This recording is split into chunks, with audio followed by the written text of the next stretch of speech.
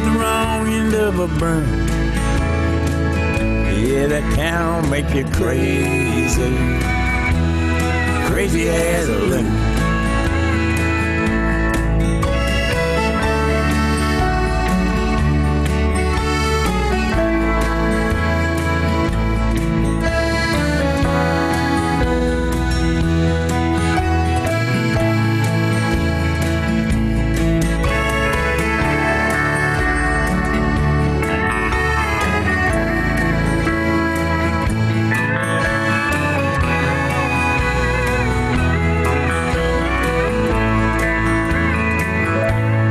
Gathered up my savvy, bought myself a business suit. I headed up to New York City, where a man can make some loot. I got hired Monday morning, down south that afternoon, overcome with grief that evening. Now I'm crazy as a lemon. So I'm up there in the North Woods, just staring at a lake, wondering just exactly how much they think a man can take. I eat fish to pass the time away beneath this blue Canadian moon. This whole world has made me crazy, crazy as a lemon. Lord, this world will make you crazy, crazy as a lemon.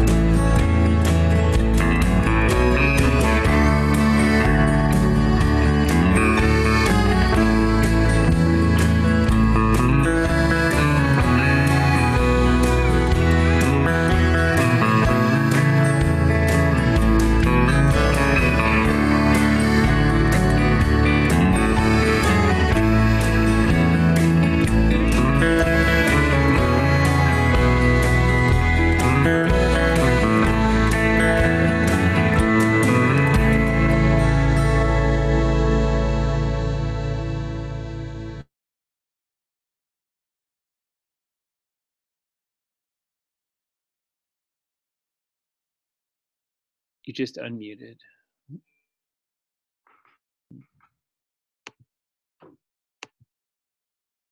Hello? Oh, Can you hear me? we can. I'm going to get, you want to spotlight me? Oh, great. Hi, everybody. My name's Jason. I'm here at the CCA Cinematheque in Santa Fe, New Mexico. The CCA, the Center for Contemporary Arts, celebrated its 40th year last year, and we've served Santa Fe and northern New Mexico for all that time. And tonight we've got all kinds of guests from around the world. So I want to welcome you to the CCA Living Room, which is our virtual space. I want to send a shout out to a few special people who came all the way from around the world. Santi from Ecuador, Bernadette from Switzerland, Costanza from Hungary, Maribel from Spain, Millie and Vicky from the UK, and Alia from Kuwait, and a couple dozen other international attendees, people from all around the country too. We're really grateful to have you here with us virtually in Santa Fe. This is going to be a wonderful program. I'm excited to share this conversation with Ethan Hawke about Blaze, which is one of my favorite films. Had a good time watching it and making some notes on it last night. Those of you who want to ask questions for Ethan, there's a Q&A button down on the bottom of my screen. It might be somewhere else on your screen. You can click on that and then you can type in your question, and we'll get to those over the course of this conversation. To get things started, we are going to share a little outtake from the film that no one else has seen, a special just for the living room. Stand by, and we're going to get you going with some music.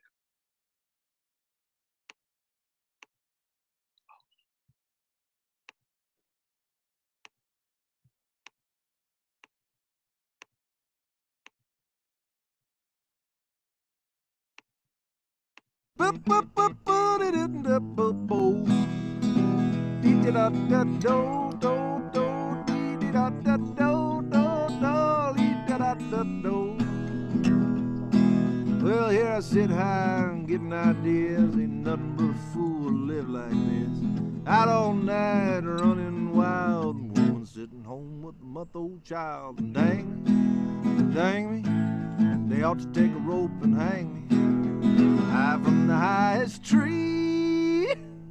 A woman, would you weep for me?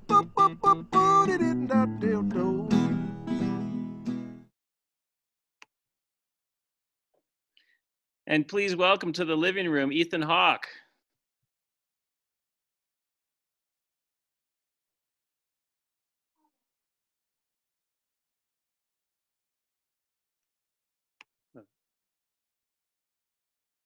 Hello, can you see me? I can. Oh, how wonderful. Thanks for all that, Jason. That Roger Miller dang me thing of Ben in the hammock is awesome. It's one of the first times, you know, I've been friends with Ben Dickey for a long time, and he used to sing that song to my kids. And if I had to define charisma, it would be Ben singing Roger Miller. It makes me so happy every time I see it. Yeah, when we were communicating, you were sending these clips. You copied me on a note to your editor, and you said, "I remember how magical the experience was of making the film, and that watching the clips brought you back." Can you tell us a little bit about that? Yeah, you know, it's funny. The editor of this film, Jason Gershon, and I worked really closely together because, to be honest with you, I had this basic idea of casting musicians to play musicians. And my thought was that probably the acting wasn't going to go as well as we thought. And so I wanted to have a lot of material, and I created improvisatory settings. And unfortunately, Ben Dickey and Charlie Sexton were amazing actors. And we were accumulating just vast amounts of footage of amazing scenes. Everything worked, and I didn't think that it would. And it was Jason and I had to kind of rewrite the film as we cut it because we had so much amazing material. And Ben and Charlie and Alia and Josh and the whole gang. And for some reason, because nobody was making any money, and because there's something, I think part of what people love about Blaze Foley is a lack of artifice. And there's something, for lack of a better word, authentic about who Blaze is and who Town was. And that authenticity drove all of us, and it inspired all of us as kind of a, Sybil Rosen is, Blaze's former wife, who wrote a memoir, and we were working with her, and her authenticity. She was kind of our spiritual touchstone, for lack of a better word. And because of their light, everybody who came in contact with the movie, because they weren't being paid, was acting out of a kind of love that shimmered the whole experience and made everything seem purposeful and exciting. And true to, so we were in this dark time that we're in right now. My editor wrote me back. He didn't CC you on his response. And his response was that he's been really hurting out there in LA, and just even opening up his Avid to look at this footage again filled him with memories of a time that was much happier. So Blaze's spirit was on set with you, in a sense. When you say that kind of thing, it always sounds corny, but I feel that some combination between the actor Ben Dickey and our collaborator Sybil Rosen, I feel that they conjured him. And as Sybil told me, I'll tell you a funny story. When I first had the idea to make this movie, just based out of my friendship with Ben, I just thought, God, you should play Blaze. But I didn't know much about Blaze. Really only John Prine's song, Clay Pigeons, and other weird anecdotes that Ben had taught me. But then I found this book, Living in the Woods in a Tree, and I called Sybil Rosen and I said, hey, I want to make a movie, and what do you think about that? And she said, well, she said something to the effect of, well, I'll talk to Blaze tonight and I'll call you tomorrow. You know, and she went through a walk in the Georgia Pines, and she called me the next day and she said, yeah, we think you're Blaze's best shot, so you can have this story and we'll just make it as best we can. And she said, be careful, when you invite him into your life, he'll come. And I don't know what I feel about the spirit world or anything, but I played lots of people, you know, I've played characters, real life, who have died and things like that, and they haven't been present. But Blaze is definitely present for the making of this movie. I have no doubt about it. So can we back up to your connection with this kind of music? Because you grew up as an Austin kid, so I assume that you got to listen to a lot of this kind of music. Well, I think what drives all of us is a little mysterious. And for me, my parents split up when I was young, and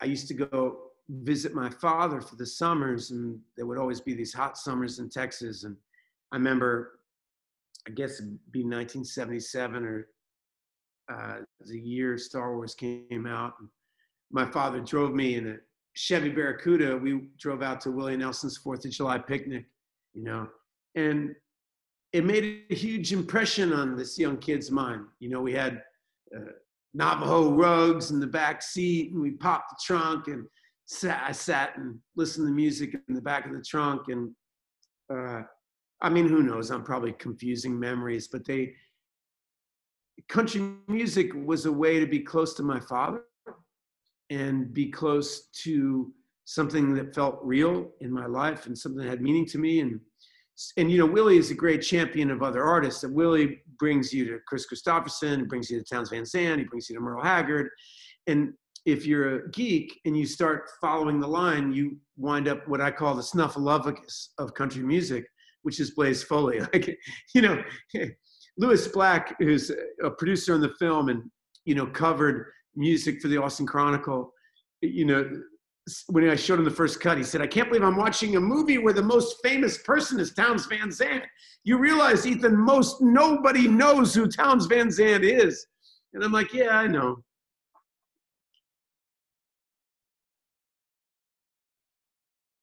Is this working?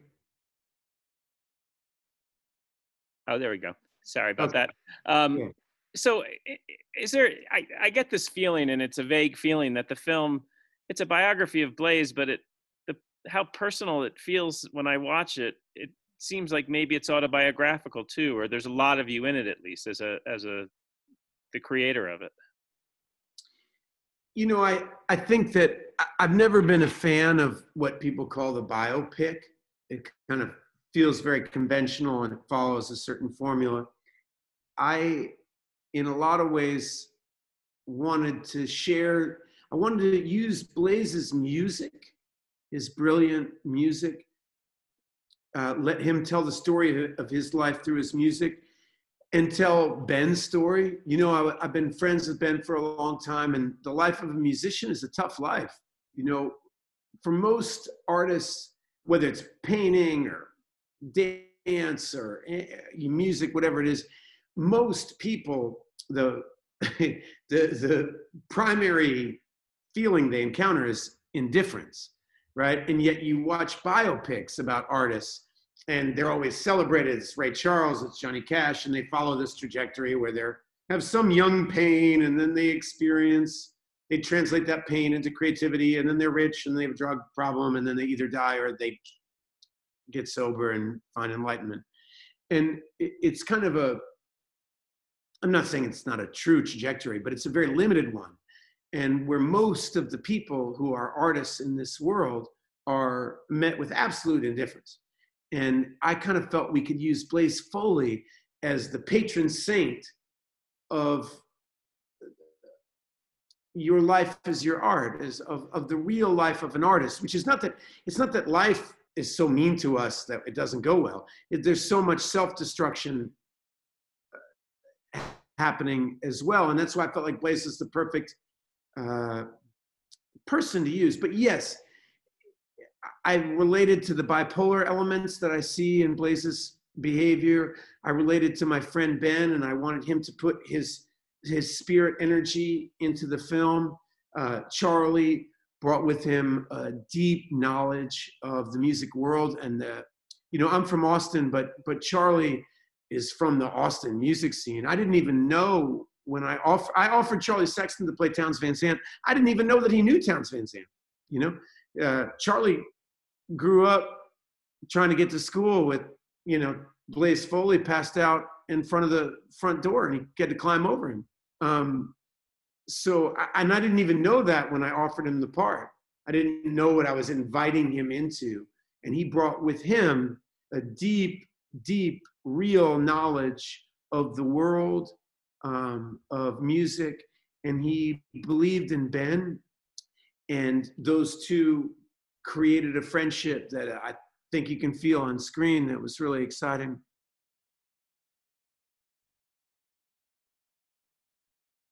Am I talking to the void? I hope not.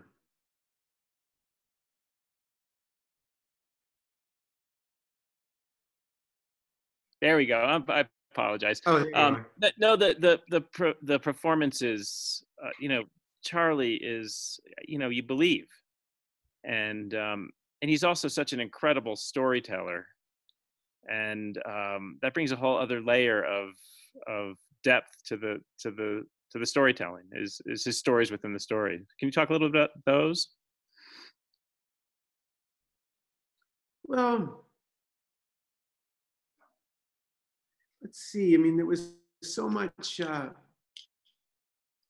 For me, I wanted the movie to use Blaze's music to kind of talk about, in my life, in my experience, there's kind of two wells that human creativity come from. There's this one well that's really earnest and sincere and beautiful of human creativity. And it's a treehouse, and it's birds, and it's squirrels, and it's falling in love, and it's making love, and it's being together. And out of that comes this song from your heart that flows freely. And that's human creativity. That's kind of Walt Whitman creativity. And then there's this other well, which is, maybe I could be important. Maybe I could change the world. Maybe people will talk about me after I'm dead. And this well is kind of a narcissistic well. And they're kind of this positive and negative polarity. And they're both extremely effective. And in this movie, we're kind of using Townes to represent, in Blaze's life, a pursuit of, what if I could be great? What if I could be amazing and last? And Alia's character, Sybil's character, is the other well of creativity, of love. And I wanted to make, for some reason, I think the genesis of this movie in some way started when I was friends with Richard Linklater, I just finished Before Sunrise, and Lewis Black was making a documentary about Townes Van Zandt, and they needed some money or something, whatever. I saw some early footage of this documentary, in where I saw an interview where Townes said that if you want to be a real artist, basically the equivalent, he said, you have to set yourself on fire. Fuck the world, fuck friends, fuck family, fuck money, fuck everything. Are you the real thing? Set yourself on fire. And as a young person, that was right around the time that River Phoenix died. And I was really in love with River, and really hurt by his death, and felt very much his artistic inferior. And that interview had a power over me. And funnily enough, Linklater is very much about love, and he has no patience, or he has patience for it, but no interest in that kind of self-hatred. And that his friendship with me was really a powerful impact, because he didn't feel that hating yourself or being important was really of interest. He looks at the arts much more scientifically. It's kind of a wonderful feeling, like, oh, who cares who's successful or not? We're all doing it. You know, we're all influencing each other, and it's all beautiful. And there's such positivity to Rick. But I think in a lot of ways, for me, the filmmaking of Blaze was about those two angels, you know? And I know your question was about stories, I guess, but all the stories, Charlie, because of playing with Dylan for so many, you know, I mean, Charlie's got stories. I mean, he's got enough for 10 memoirs. And so he was there for all of us about real life stories, but we weren't really interested in pursuing the real life. We were trying to make, it's like, you know, we're trying to make art about Blaze. Does that make sense?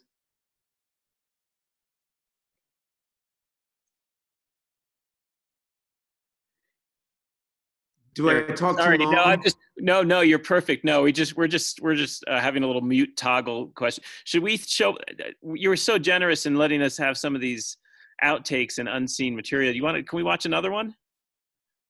Oh, please! It's so fun. Okay, hold on one sec. We're gonna queue up another one.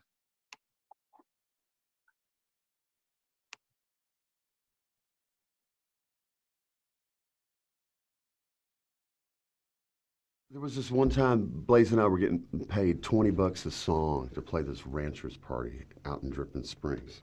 We got word that Dylan was in town. We both obviously liked Dylan. And I'd also heard that he kind of liked Pancho and Lefty. The only problem was that we didn't have a car, no ride. But there was a fella on this ranch that had an old farm truck, so we could borrow it. Problem was the transmission was busted. It only had first gear and reverse. First gear, you can only go about 10 or 15 miles an hour, and that's really not much better than walking. But now in reverse, you can go as fast as you dare. So we gave it a thought for a minute, and then the only smart thing to do was to go in reverse. That's what we did. So we got in the car, we drove the 16 miles into town. We saw this big old bus.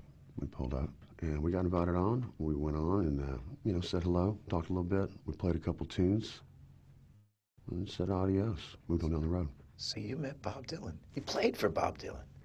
Man, it sure looked a lot like him. I'm pretty sure it was him. Now, drinking wine is an old thing. You've heard that all the kings and queens of Egypt used to sip it now and then.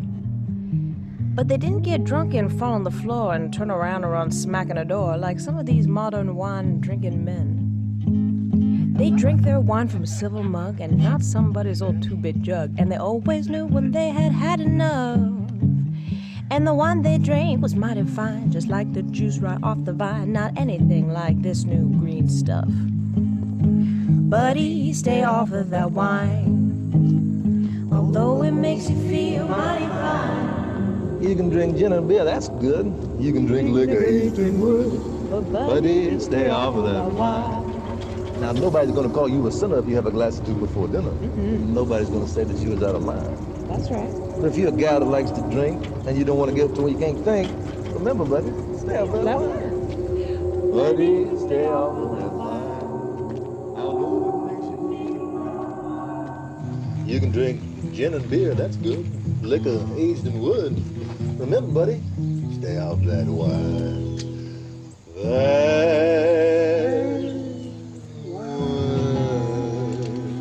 This is my medicine, man.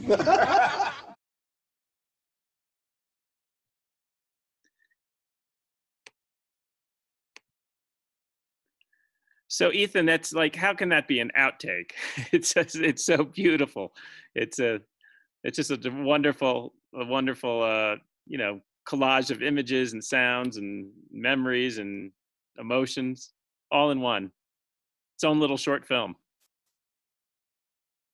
Yeah, you know, I mean, I tell you what, it was just the hardest. The hard thing about making a movie is that if you're indulgent, you know, one time, people say, that's an indulgent film, you know, and when you fall in love with your actors and you fall in love with the story, you really do lose perspective. You know, I mean, if you're a genius, you know, if you're Tarantino or Scorsese or, you know, one of these people who's touched or whatever, you know, everybody does love everything you do. But for the rest of us, you have to be discerning.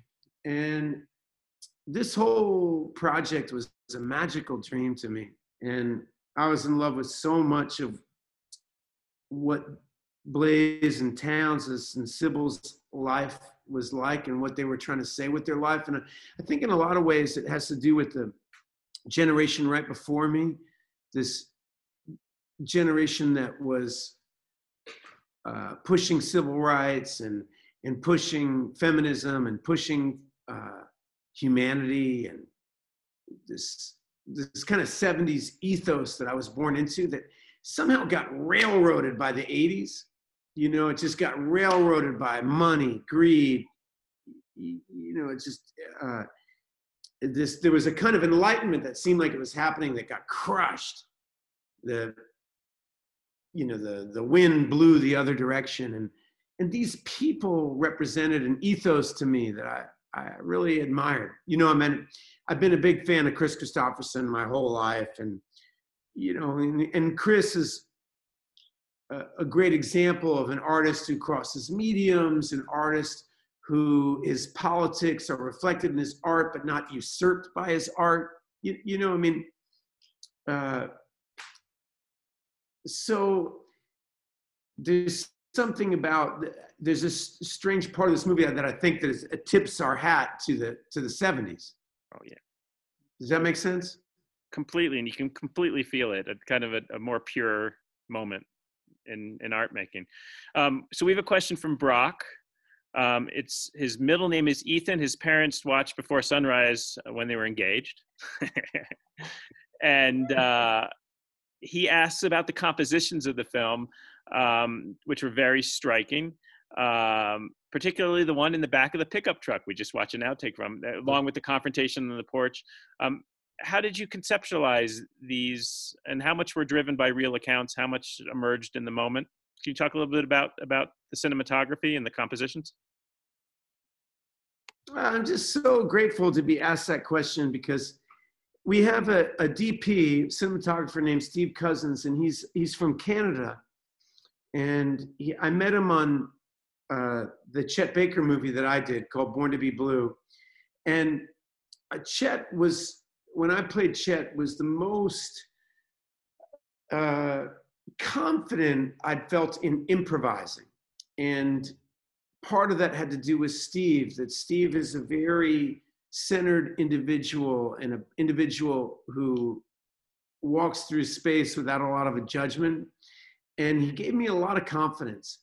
And when I was thinking about Ben and Charlie and how I wanted this movie to feel, I thought that Steve would he creates an energy on set that is not, there's this thing, my heart breaks for young actors, because DPs kind of rule the modern set. They tell young actors that their nose looks funny this way, and turn here, you look intense if you do this, and look up, and everybody starts posing. And Steve is much more a scientist and zen about it, and isn't interested in making you worry about posing, and makes you feel loved, for lack of a better word. And I thought it would be really useful. And I was really right, because we would get, right when we were starting, I said, oh, I want it to look like Les Blank's Poem as a Naked Person, or I want it to look like Badlands. And Steve said to me, he said, let's play a game with each other. Because, we had no money. And he said, look, I'm coming to Louisiana. He's a Canadian. He does not want to go to Louisiana. I'm away from my wife and kids. I don't want to be away from my wife and kids. Do me a favor and never mention another movie to me again. It's like, I don't want to imitate another cinematographer. What I want to do is you tell me what it feels like, what it smells like, what's the memory, what's important? You know, it's certainly not important that we imitate Badlands. And so I started talking to him about the South. And, you know, one of the things about Ben and Charlie, and I've had normal people, I mean, not normal people, who's a normal person? I mean, I've had people that weren't working in the movie say this to me, that there's something deeply Southern about the film because of how slow Charlie and Ben speak. The movie's very patient, and Steve was very patient too. He was never bored with our actors, never, and always excited to let moments be and settle in, and to see some kind of truth inside a moment and not pursue an agenda. Oh, I want it to look like X. So, you know, no, let's see what happens. What does Ben say? And there is something deeply Southern about Ben and Charlie too. And their vocal patterns lead the film. And they lead the cinematography. I mean, we had some intellectual ideas I could tell you about, you know, relating time to different times and color and use of what we're doing with that. But mostly the coolest idea Steve had was, he said, Blaze Foley's basically a folk artist, right? And I said, yeah. He said, so why don't we be folk artists too? Let's not be fancy. We used one lens for the entirety. We never changed lenses. We put one lens on the camera. We did it as simple as possible. We changed lenses once. And this was Steve's idea too. It was not mine, which is to change. The only time we change lenses is when Blaze and Sybil get married. You know, there's a shot that we do in slow motion. And the reason why that shot pops, and it does, I've seen, I mean, I've watched the movie with audiences countless times, and that movie, that shot when they're kissing and it's in slow motion, but it's not the slow motion that pops. It's the first time we've changed a lens, which heightens the moment. And if you only do it once, I mean, this is something I learned from Paul Schrader too. It's like, you know, if you create a rule and then you break it, then the rule has power. And so that wedding shot, we saved it to make Blaze and Sybil's love important, you know, and significant for the audience. And I really think it works. And, you know, 98% of it was all Steve's idea. The love in this movie, the deep affection, feels so authentic in a way that I don't think I've experienced in another film before. You really sense how much they adore each other and how much they learn from each other and how much they trust each other. And there's nothing artificial about it. Can you talk a little bit about how that came to be? Was it another piece of the magic of the film? Well, I just read, there's an oral history of Mike Nichols' life, and I had a funny moment. I didn't really know Mike Nichols, but I did the revival of Hurly Burly, and Mike Nichols had directed the original production. He came to see Hurly Burly, and afterwards he came up to me and he wanted to talk to me, and he asked me all these questions about the rehearsal process. And I said, you know, it really wasn't special. You know, the director just had us do it and we did it. And Mike went, oh, that's a smart director. You just cast it right and let them do their thing, you know? And it was interesting. And I heard him talk about this in the book that I was just reading. And when I met Alia about this movie, I told her that, you know, Ben was a musician and a blues musician, a great rocker from Philly, but that, you know, he really hadn't been acting, and that I would want her to help him. And she said, I really am into that idea.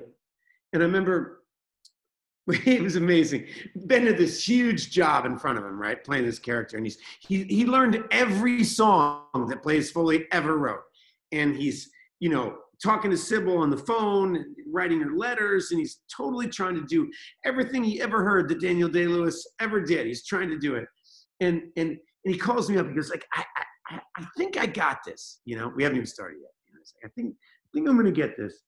I'm only worried about one thing. There's so many things to worry about, you know, like I can't imagine what's the one thing he's worried about. He says, you know, there's this scene where Blaze and Sybil first meet. And I just have no idea what to do with my hands. And I said, well, that's a good question.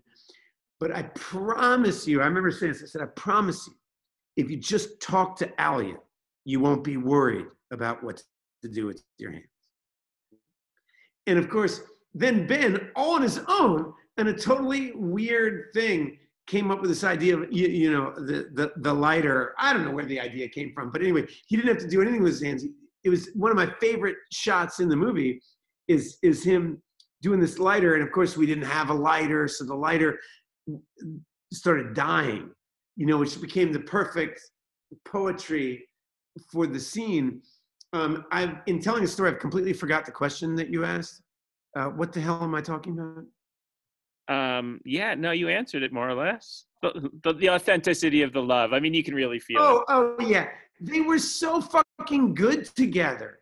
And they interacted together. And Alia was really working she took responsibility for their scene work of making sure that, you know, that Ben, you know, from all the boring shit of hair and makeup to running lines and the whole world that he didn't know about, to the more mysterious, more important world of communication and art. You know, I mean, they're both artists. I mean, Alia's a musician too. And I get a lot of credit in my whole life. People always think that the Before trilogy is improvised and all this stuff.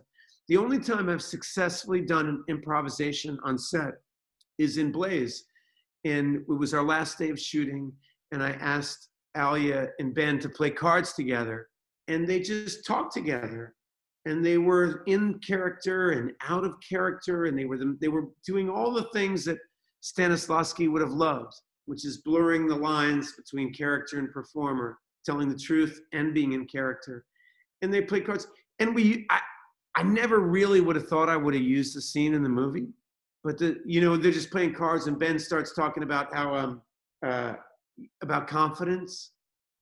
It's a beautiful, beautiful scene, and Alia is talking about acting, and but it's magic because they were really friends. They looked after each other. It's beautiful. There's a question from Jared. At what point in your process do you decide to tell a nonlinear story? And I have to say that you and I have talked about this before, is there are a bunch of different time frames intersecting here. And it feels both, to me, mathematical and organic, which is really magical to make happen. I mean, I imagine you charted this out somehow, or you figured out some way to figure out how to intersect all these different time frames. Well, you know, plans of mice and men, right? I mean, we did chart it out and we did work on it. For me, I have been a big believer in the past, present, and the future as one interconnective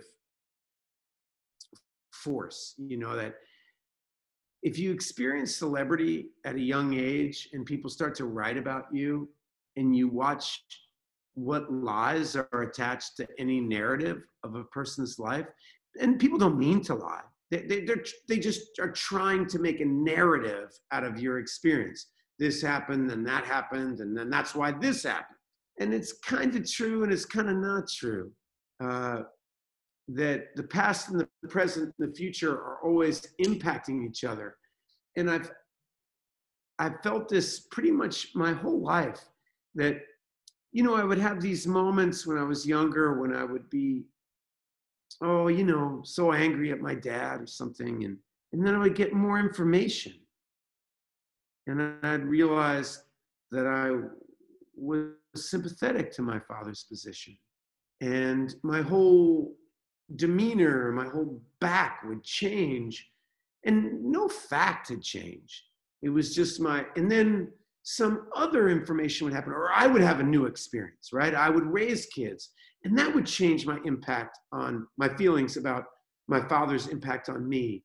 And you start to realize what Faulkner meant when he said the past didn't go anywhere. It isn't even the past, right? The past is always changing. You know, we'll look at November 2019 differently now, right, than we did in November because of what we know now.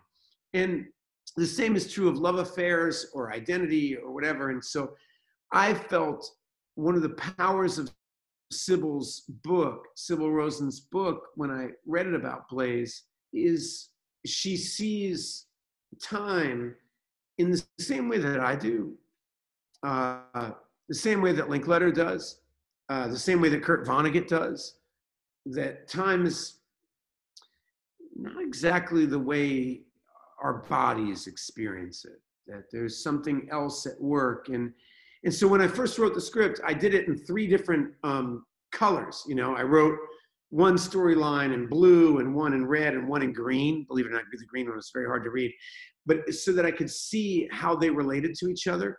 I wanted the movie to not work like a, you know, dipshit biopic, but like a blues song, you know, where it went verse, chorus, bridge, verse, chorus, verse. You know, there's you know, movies and plays and books and stuff always feel like there's a to B linear storytelling. And in life, to me, always feels more circular. And one of the things that I love about blues songs is that they kind of happen like a circle. You know, the beginning relates to the end, and everything is relating more to each other, and it feels more authentic to the experience of being alive to me. And so the structure of the movie is hunting after that. When we succeed, when we don't succeed, I don't know, but I know that's what we're hunting for.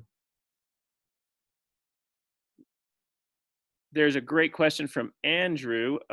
Blaze's character has such a distinctly poetic manner of speaking. Where did you draw inspiration for that dialogue? Well, I mean, I keep wondering if Ben Dickey is watching this. You know, I have no idea. But Blaze had a very unique style of speaking, and so does Ben. You know, yeah, there's a great line in the confidence scene that I was just talking about, the inspiration, where Ben says, "It's your constellation prize for being alive." And we all know he means consolation, but the whole idea of a constellation prize is very Ben, a prize from the stars, you know. And Blaze, you know, I mean, Dylan, Brecht, great artists have their own funny way of speaking. You know, they just can't be normal. And Ben has that, and Blaze had that. And my only direction to Ben was to use his own uniqueness, to not, you know, Blaze Foley already existed, and you can YouTube him and you can do all that. What Blaze had that was important for our story was wit. You know, I mean, I saw on the internet tonight some people, after watching Donald Trump, started playing Blaze Foley's Oval Room, you know, and it's like, the more things change, the more they stay the same. And Ben has the same wit, but I was like, use your wit. Everybody talks about how Blaze was funny. I was like, don't be funny the way that Blaze was funny. Be funny the way that you're funny. And then we'll get the wit out. The wit's all that matters. You know, that I'm less interested in imitation and more interested in seeing Ben's hit on Blaze Foley. Make sense? Good question from Chris. And this will be a good segue into our next clip too. I love the line where Sybil says, "Do you think we're born knowing how to love? And then we then forget?" Can you talk a little bit about that in context of the film's narrative? Well, in context of the film's narrative, you know, loving comes pretty easy to most of us.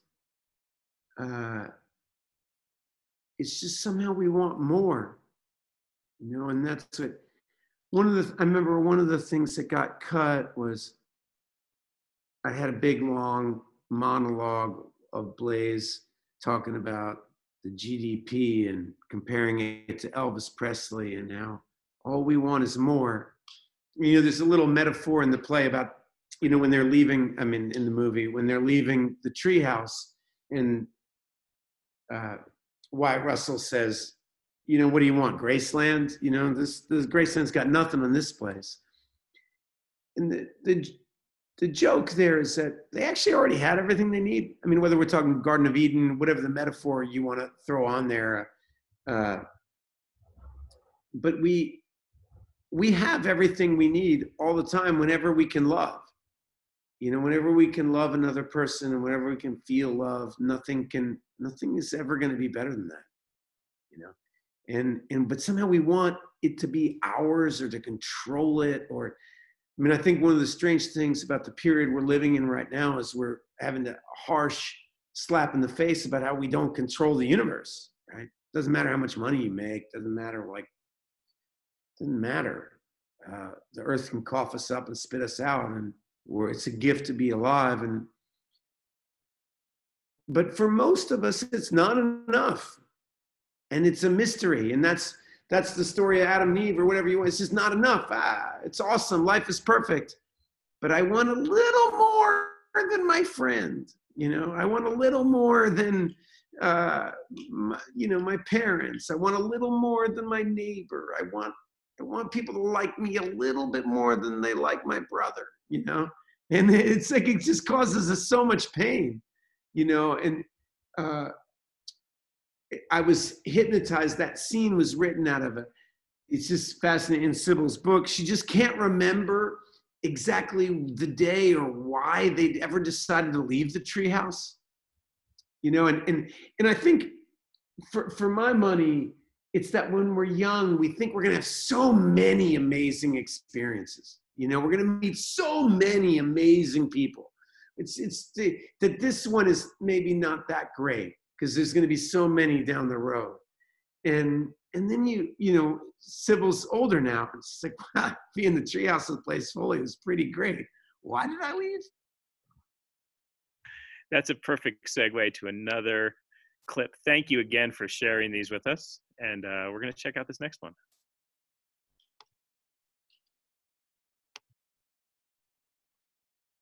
Welcome back to Country Roads. We have with us today Townes Van Zandt singing his pal Blaze Foley's If I Could Only Fly.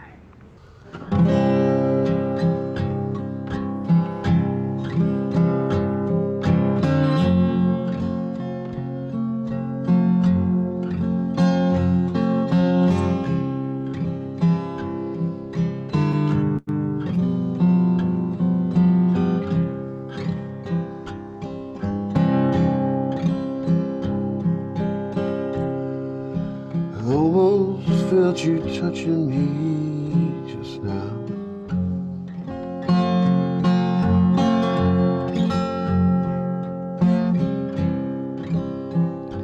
And I wish I knew which way to turn and go.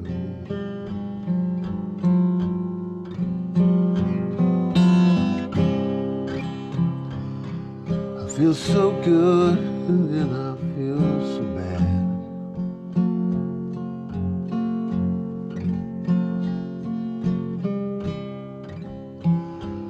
Wonder what I ought to do.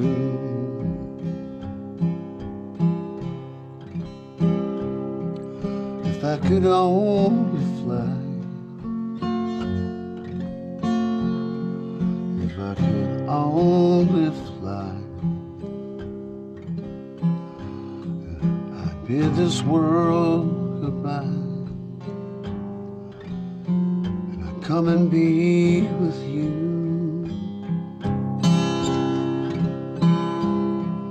But I can hardly stand, and I got nowhere to run.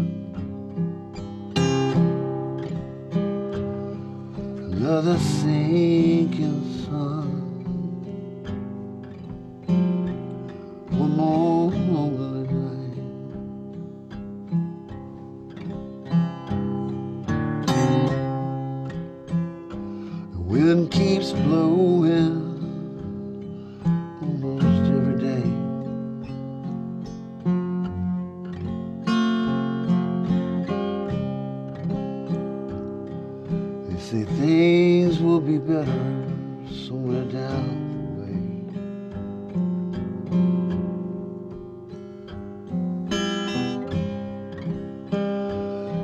dismal thinking on a dismal day.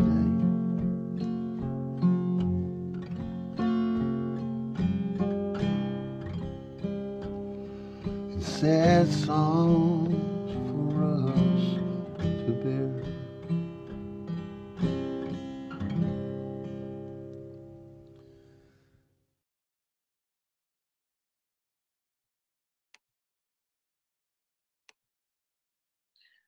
Everyone is cheering, by the way, right now in their privacy of their own living rooms.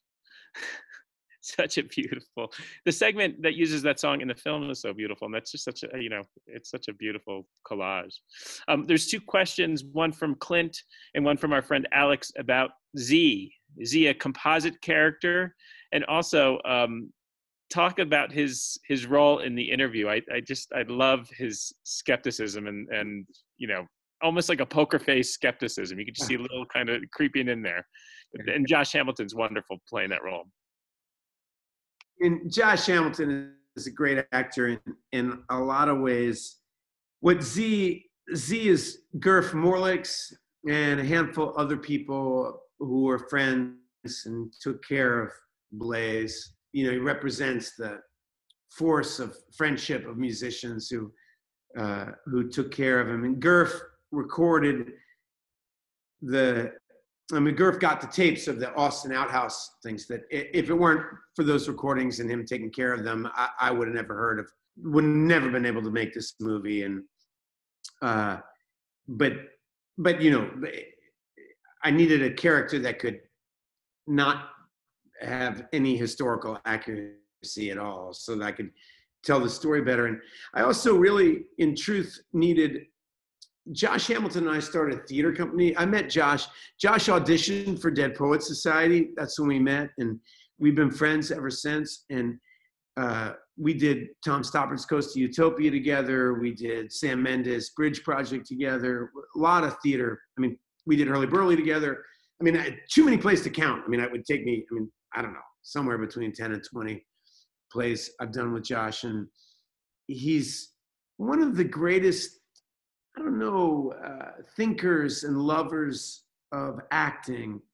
And I knew that what Ben needed, the thing that a lot of people don't understand about acting is it's a little bit like sports a lot of times, is that the person, for LeBron James to shine or Michael Jordan to shine or whatever, you need a team that is actually facilitating Michael Jordan. And I knew that we needed Ben to shine and we needed Blaze to be a special thing. And I knew that Ben was a new actor. Yes, he could bring his knowledge of music and he could, and that was essential. But we needed to offer him, make him safe as an actor. And Josh has been my greatest ally and resource and thinker for people. I don't know, there's a movie called 8th Grade. Josh was in last year. It's just awesome. And Josh is amazing in everything he does. But he was basically, Ben's scene partner, and Charlie's scene partner. And, doing those interviews, Charlie's playing guitar with Bob Dylan most of his life. And Josh has spent his whole life in off-Broadway theaters. And I knew I needed Dennis Hopper-like performance out of Charlie. And I needed somebody to give him the ball just when he wanted the ball and run lines with him in just the right way and help Charlie figure out exactly what he should have in his hands and Josh is super good at understanding character and meaning and how to transmit that. And funnily enough, Josh is one of those people, like a really great point guard. Oftentimes I've done plays with Josh when maybe I got a great review and I knew it was to Josh's credit. He manages, he's sometimes too good an actor. He disappears and he facilitates other people so beautifully. And it's a major gift. And he was one of the first people I called when I was putting this together. And he knew Ben's music. And I told him about Ben and this idea and Blaze. And he said, I'm in. I'll be there. I'll help make this work. And so it was kind of essential to the, what do you call it? The architecture of the cast. You know, I had Josh and Alia, who were both child actors. I mean, they live and breathe acting. They know a lot about it. And I had Ben and Charlie, who knew a lot about the blues. You know? And together we made an ensemble that could do something, you know, that could worth watching, I hope. It's beautiful. Aditya from India. I love the moment where Blaze is singing and the woman keeps shouting, "Where's town?" And she says it's a funny, sad, and poignant moment. What does it take for an artist? What kind of resilience does it take to keep going when you get that kind of response?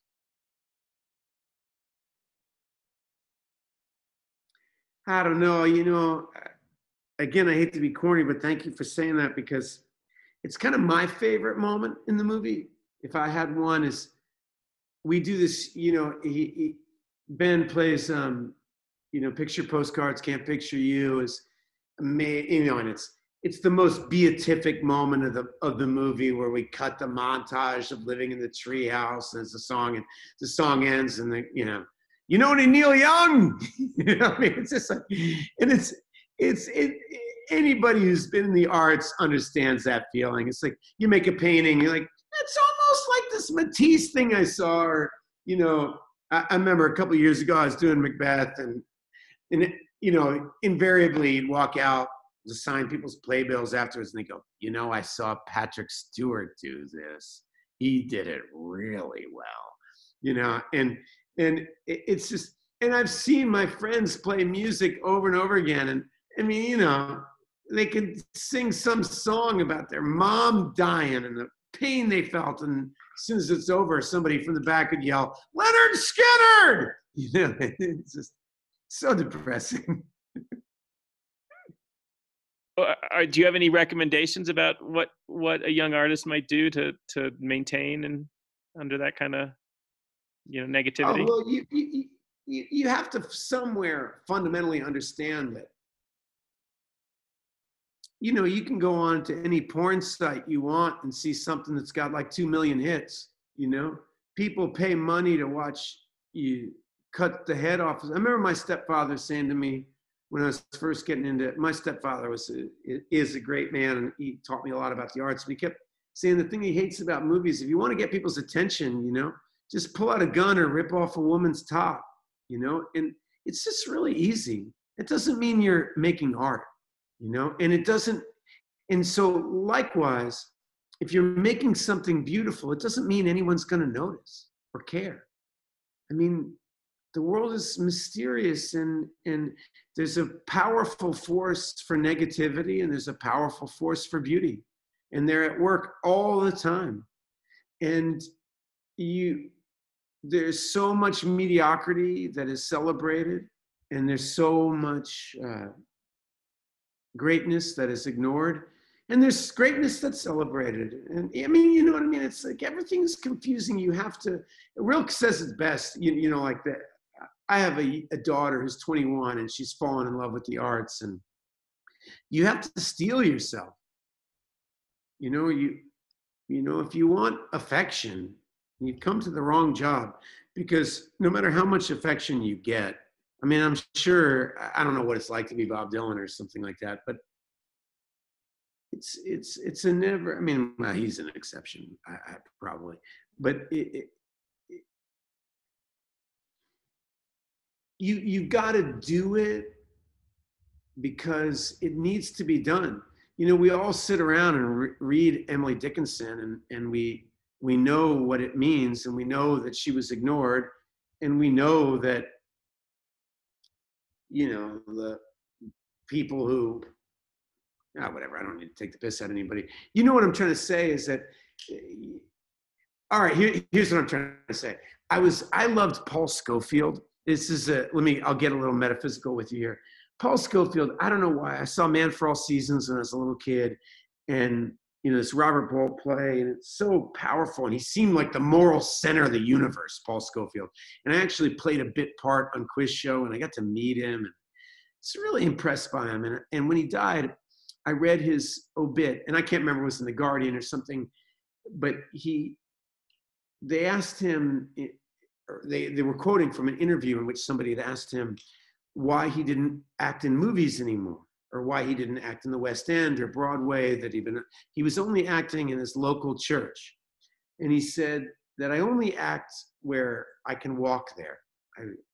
That's where I want to be, where I can walk there. And they said, but it's important that people see your work. And he said, is it?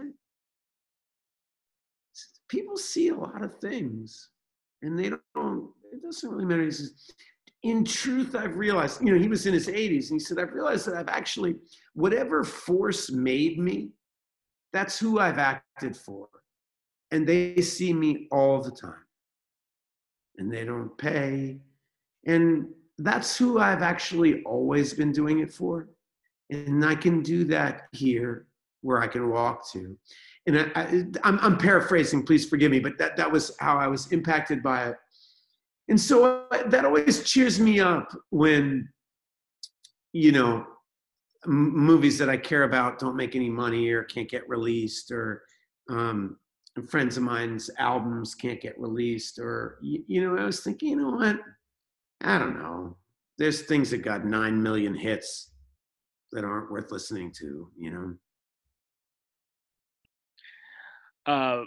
Paul from Santa Fe asks about one of my favorite scenes, which is when Blaze and Sybil and Blaze's sister talk to their dad, played by Chris Christopherson. And to me, it's a moment where when you're talking about how time folds back on itself and time has no, it's a place where all of a sudden you understand Blaze in a completely different way when you see them interact.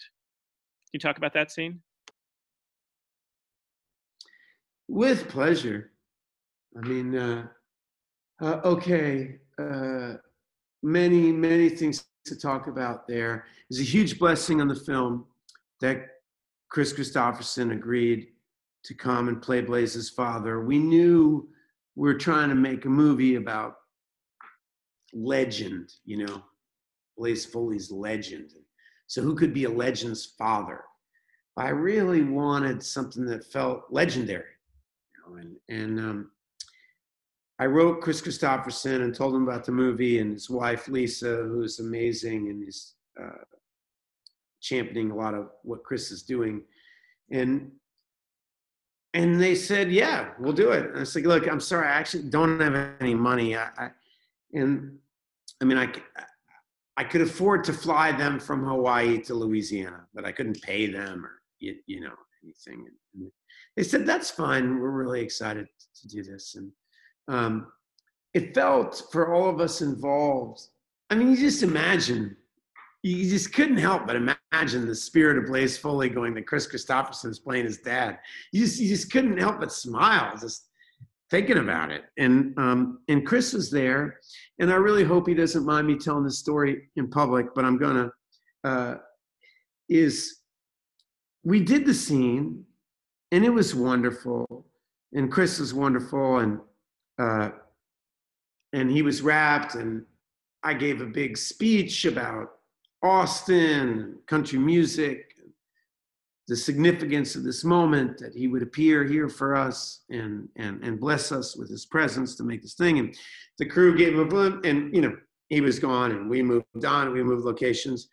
And I don't know, 30, 40 minutes later, Lisa, his wife, shows back up and says, Ethan, can I talk to you? I'm like, yeah.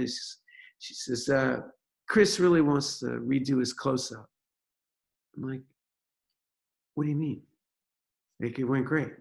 She's like, yeah, but Chris doesn't feel great about it, and he thinks that he could do a better job. And I'm like, oh, God, don't worry about it. He crushed it. We're happy. Great. She's like, do you really want me to go tell Chris Christopherson to get on a plane and that he didn't get to do what he came here to do, that you won't give him another chance? Is that what I'm supposed to go do? And I said, no, we'll be back there. And I go to the DP and Ben and everybody, and I say, hey, we're going to reshoot the Chris's close-up. And DP's like, why? It was great. Like, blah, blah. And I'm like, look, dude, get back on that. And you have to understand, when you're making an indie movie, it's like you're in a race. The idea of going backwards, I mean, you never have enough time to get the scenes you want to get. So the idea of going backwards is so hard, but like, we're going backwards. Chris wants to do a fucking close-up again. We're doing it. So Chris comes in and he says, yeah, hey, thanks for this. He goes, I'm having a tough time with my memory, you know, and I kind of forgot what I came here to do. I'm like, yeah. He goes, yeah, like these. He looks at Ben and Alinda Segarra, who was, you know, from Hooray for the Riff Raff, was playing his sister, and it was such a blessing that Alinda was there. I mean, anybody who knows her music, I mean, I was trying to fill the movie up with blessings, you know, and Alinda was there. And he said, they're playing my kids, right? I'm like, yeah. He goes, and my kids, they come to see me and they want to play me a song, right? I'm like, yeah. Well, when you're my age and your kids come to see you, do you know why they're coming? And I said, no, I don't know what you mean. He goes, every time we have to say goodbye, because it might be goodbye. And I've acted a little in my life, and I really want to say goodbye to my children on screen. And that's why I came here, and I fucking forgot. Like, okay, so we do the scene, and he cries and he says it's so beautiful, and I mean it's an amazing take, subtle and beautiful, and what you realize that whatever you think about older people or where they are with their memory or whatever, that's still Chris Christopherson, the artist in there, who has something to say and something he was coming here to communicate, you know? And it was powerful, you know, and that's not the only story I have to say about that day. It's an incredible day. So. I have a question, and it's okay if the answer is no, but is your guitar nearby? Coincidentally, it is, but why? Ben's not here. I've got nothing to do, dude. We're all in quarantine. Do you want to hear a song? I would love to hear a song. Is your son nearby? All right. I wish. My son's not here right now. Let me find a capo real quick. Hold on. Everybody, this will be worth waiting for. Well, you say that. Let me tell you something. I love playing music, and I have a great love of music, but I'm not a good musician. And one of the things about spending time with Ben and Charlie making this movie is I really learned firsthand that what I'm not. And my respect for the life of a musician and how difficult it is to communicate, and how much we all love music. I mean, God, we all love it so much. You know, forgive me, everybody, but for some reason, this song keeps coming to me. It's so sad, and I know I shouldn't play a sad song. Maybe I should play a different song, but I'll play a Townes Van Zandt song. It's very sad. Sometimes I don't know where this dirty road is taking me. Sometimes I don't even know the reason why. I guess I'll keep on gambling. Little booze, a little rain. It's easier than just waiting around to die. One time friends, I had them all. Oh, I even had a paw. He beat her with a belt once 'cause she cried. She told him to take care of me. She headed home to Tennessee. Said it's easier than just waiting around to die. Came of age and I found a girl in a Tuscaloosa bar. She cleaned me out, she hit it on the slide. I tried to hide my pain, bought some wine and hopped a train. It's easier than just waiting around to die. A friend said he knew where some easy money was. We robbed a man, brother, did we fly? Posse caught up with me, brought me back to Muskogee. 2 long years waiting around to die. And now I'm out of prison. Oh, I got me a friend at last.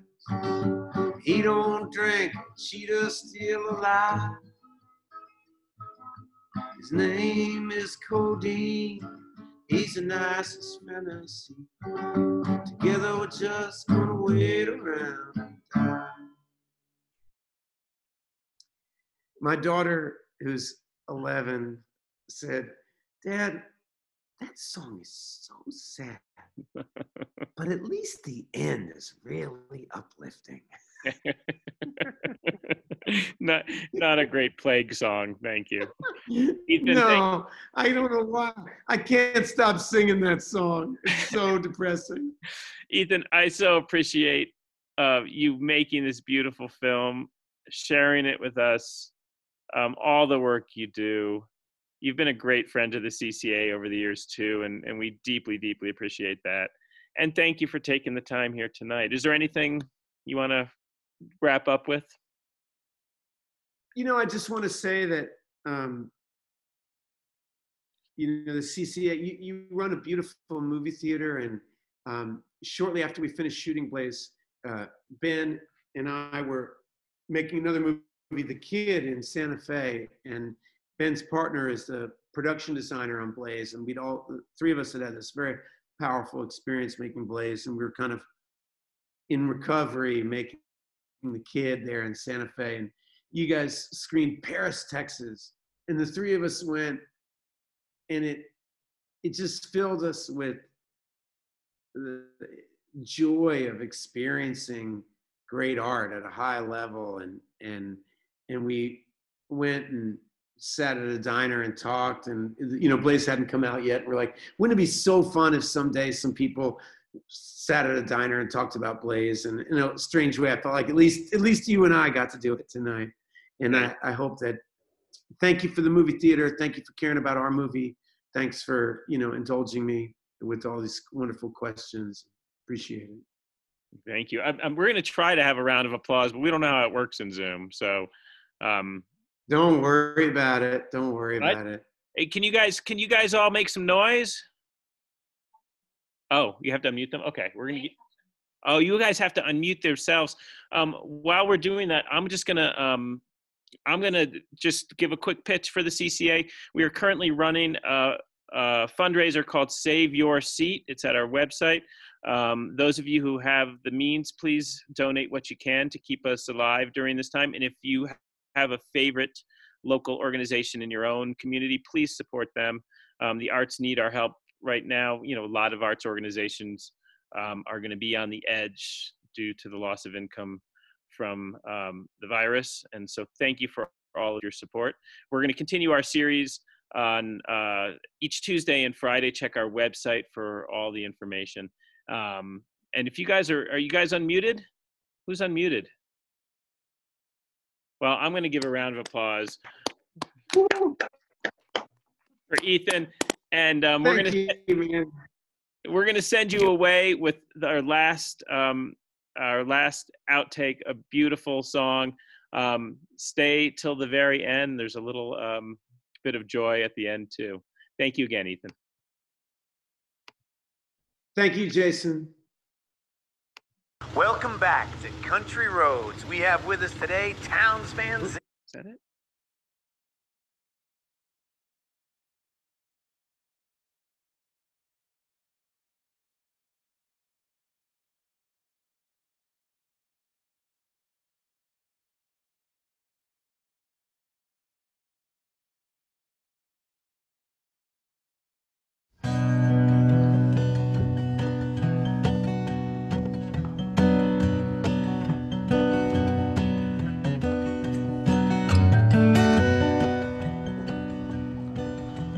Well, I stood in line and left my name. Took about 6 hours or so. The man just grinned like it was all a game. Said he'd let me know. Put in my time to the Pocono line, shut down 6 years ago. I was living at the Mission when I met Marie. I can't stay there no more.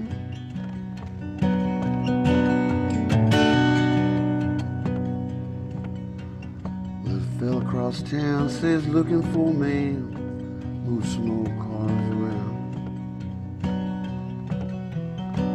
Maybe me and Marie could find a burned out van, do a little settling down. But I'm just dreaming, I ain't got no ride, and the junkyard's a pretty good way. Job's about a half week old, besides, be gone anyway.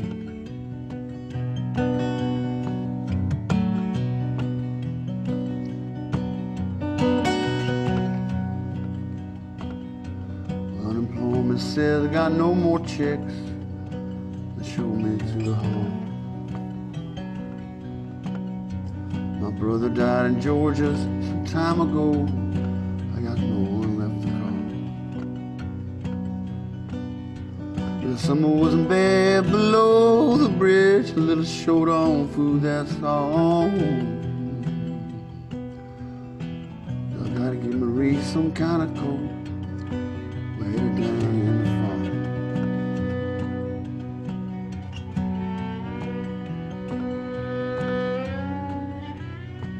I used to play the mouth harp pretty good. Used to hustle up a little girl.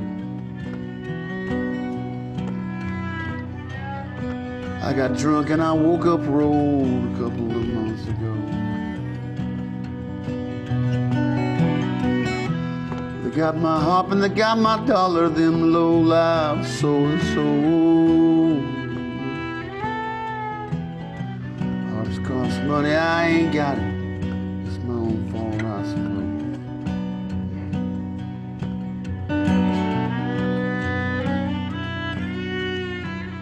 Pocono's damn, but the Chesapeake's running the freights every day.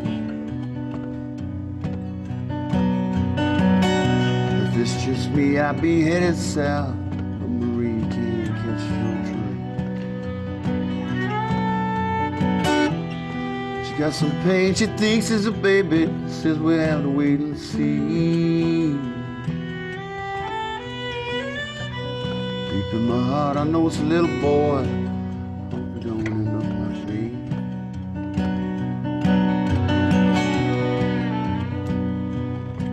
Well, the man still grinning, says he lost my file. Gotta stand in line again. I wanna kill him, but I just say no. Had enough of that line, my friend. I head back to the bridge, feeling kinda cold. Feeling too low down the line.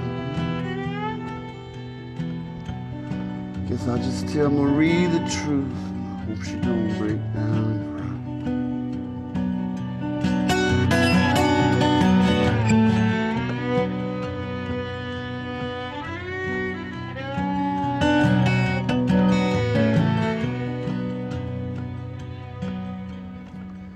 Well, Marie didn't wake up this morning. She didn't even try. She just rolled over and went to heaven. My little boy safe inside. Well, I put him in the sun, but somebody found him, called a Chesapeake on fly. Marie, you know, headed south, so she meet me by the time. Marie, you know, headed south, so it's me by the time.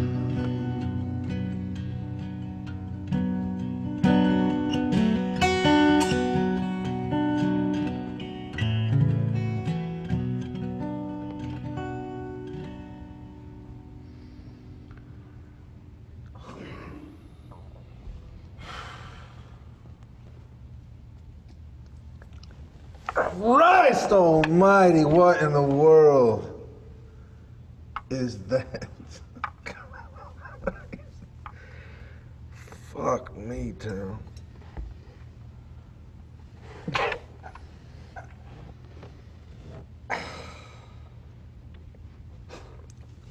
Where did that come from? The other side of zippity-doo-dah.